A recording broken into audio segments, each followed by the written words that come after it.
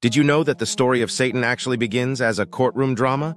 Not in the fiery pits of hell, but in the starlit courts of heaven? Hey everyone, welcome back to our channel. If you're new here, I'm Jose, and I'm thrilled to dive into today's fascinating topic with you. In this video, we're going to explore the origin of Satan, a figure that has intrigued and terrified humanity for centuries. By the end of our journey today, you'll have a better understanding of how Satan has been perceived across different cultures and times. And stay tuned, because I'll also be sharing a little-known fact about the evolution of Satan's image that might just surprise you. So, where did the concept of Satan actually begin? The figure we often think of today has undergone a remarkable transformation from its earliest origins.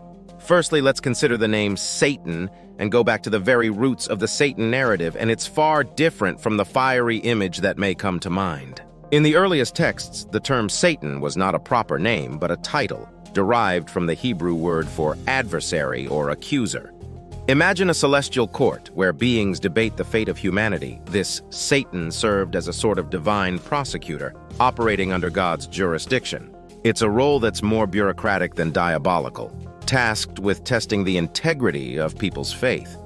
This role is well illustrated in the story of Job, where the Satan challenges Job's righteousness, leading to the calamitous tests of his faith. But even here, he is acting with permission, not as a renegade spirit. The story is less about cosmic warfare and more about moral examination. As the concept evolved, particularly during the post-exilic period when the Israelites returned from Babylon, the adversarial role began to morph into something more personal and sinister. Cultural exchanges with Zoroastrianism, which featured a clear dichotomy between good and evil, likely influenced this shift. By the time we reach the intertestamental period, writings outside the Hebrew Bible begin to ascribe to Satan a more rebellious and malignant nature. Texts like the Book of Enoch depict him as a leader of fallen angels, introducing a narrative that would heavily influence Christian thought. As we continue our journey through history to the New Testament era, the character of Satan takes on a new level of prominence and individuality. No longer just an adversary, he becomes a central figure in the narrative of Christian theology. Satan is now cast as the tempter in the wilderness, challenging Jesus himself. This confrontation is a pivotal moment, symbolizing the clash between divine purity and the lure of worldly power. But it's not just about temptation. The New Testament also casts Satan as a rebel, a once-favored angel who fell from grace due to pride. This fall from heaven marks a significant shift, from a functional role within a divine order to a personal embodiment of opposition to God. And with this fall, Satan assumes a new title, the ruler of demons, overseeing a kingdom of malice in stark contrast to the kingdom of heaven. Here begins the dualistic battle that will dominate Western religious thought. Furthermore, the New Testament imbues Satan with a host of symbolic meanings. He's the deceiver, the father of lies, and the personification of sin. This is where the seeds are sown for the medieval portrayal of Satan as the ruler of hell, a concept that Dante and Milton would famously expand upon. Yet, it's important to note that during this time, the imagery and attributes of Satan are still forming. They are influenced by a mosaic of folk beliefs, theological disputes, and the nascent church's struggle to define orthodoxy. This period is crucial because it sets the stage for the medieval and Renaissance periods, where artists and theologians alike would craft a more terrifying and elaborate image of Satan, one that endures in the popular imagination to this day. With the dawning of the medieval era, we witness yet another profound transformation in the perception of Satan. No longer just a shadowy spiritual adversary, he becomes a vividly depicted terror in the collective imagination. This is the time when Satan begins to acquire the physical traits that many recognize today. Artists and theologians paint him with horns, hooves, and a leering visage. This iconography borrows from earlier pagan deities and adversaries, repurposed to embody Christian evil. But why this change? The medieval church was consolidating its power, and the depiction of a fearsome Satan served as a deterrent against sin. He was a tangible threat in the everyday struggle between good and evil, a personification of all that was to be resisted by the faithful. The concept of hell also becomes more elaborate during this period. It's no longer just a state of separation from God, but a physical place of punishment, with Satan as its overlord. This hell is vividly portrayed in Dante's Inferno, where the poet imagines Satan trapped at the very center of the earth, frozen in ice. Yet it's not all fear and damnation. The medieval period also sees Satan becoming a subject of satire and even comedy. reflecting the human need to mock that which frightens us. In festivals like the Feast of Fools, the devil becomes a caricature, part of a world turned upside down. This duality of Satan, both feared and mocked, speaks to the complex role he played in medieval society.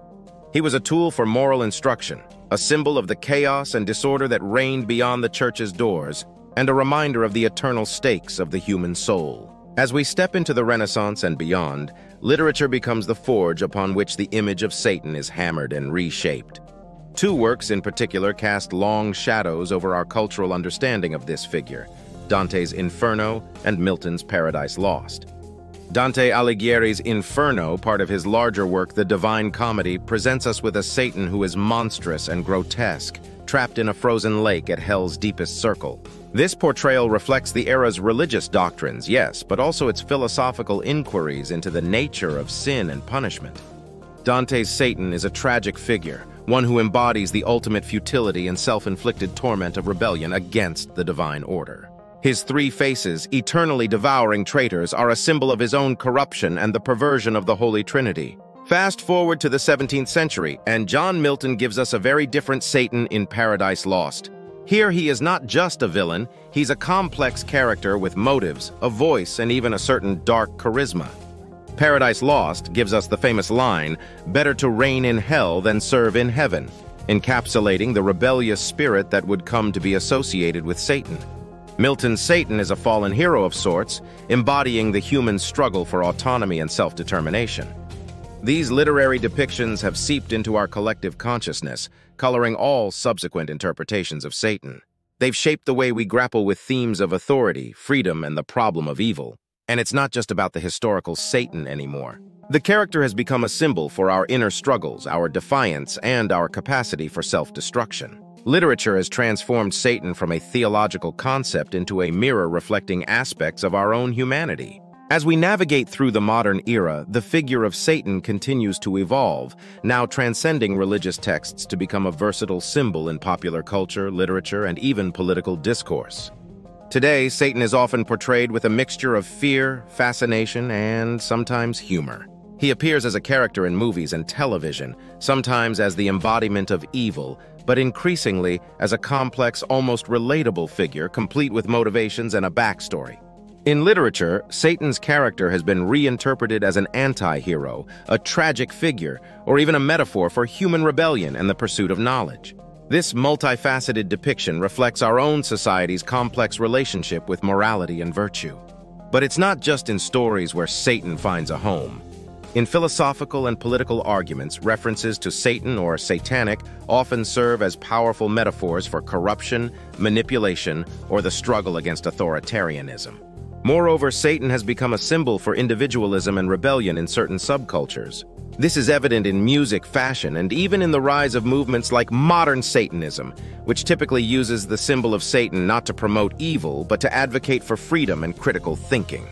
This brings us to an intriguing paradox of the modern age. Satan, once the ultimate adversary of humankind, is now invoked by many as a figure representing the fight against tyranny, the championing of personal liberty, and the questioning of absolute truths. Let's take a moment to reflect on the remarkable journey we've embarked upon today. We've traced the evolution of one of history's most enigmatic figures, from an ancient accuser nestled in the pages of sacred texts, through the complex tapestry of theological, cultural, and literary transformations. In the beginning, we saw Satan in the role of the heavenly prosecutor, a far cry from the embodiment of evil that would later emerge. This was a figure rooted in the divine order, serving as a foil to humanity's protagonists. Fast forward, and we find a figure who's taken on a more personal and rebellious character in the New Testament, challenging Christ himself and beginning his descent into the Prince of Darkness. In the medieval canvas, this figure becomes a visual spectacle, adorned with horns and cast into the fiery pits of hell, a symbol to incite fear and moral adherence amidst the flickering candlelight of Gothic cathedrals. The quill of poets and philosophers like Dante and Milton added depth and complexity to Satan, endowing him with tragic grandeur and a rebellious spirit that challenges the very notion of authority and subservience. And in our present day, Satan has transcended the boundaries of religious iconography to become a multifaceted symbol within our cultural lexicon, from film to literature to political satire. He represents the human conditions of temptation, rebellion, and the pursuit of forbidden knowledge. This voyage through time reveals the power of myth and narrative to adapt and mirror the ever-changing human condition. It illustrates our collective need to personify our deepest fears, our struggles, and our innate desire for liberation. So, as we conclude our exploration, we're left with a figure that is not static but dynamic, not merely evil incarnate, but a character as complex and contradictory as humanity itself. Before we wrap up, I want to ask you to join our community by hitting the subscribe button. It helps support our channel and ensures you don't miss out on our future explorations. And now for that little-known fact I promised. Did you know that the image of Satan with goat-like features likely originated from the pagan god Pan, who was demonized by early Christians? It's a reminder that our interpretation of figures like Satan is often a reflection of broader cultural and religious shifts. Thanks for watching, and we'll see you in the next video.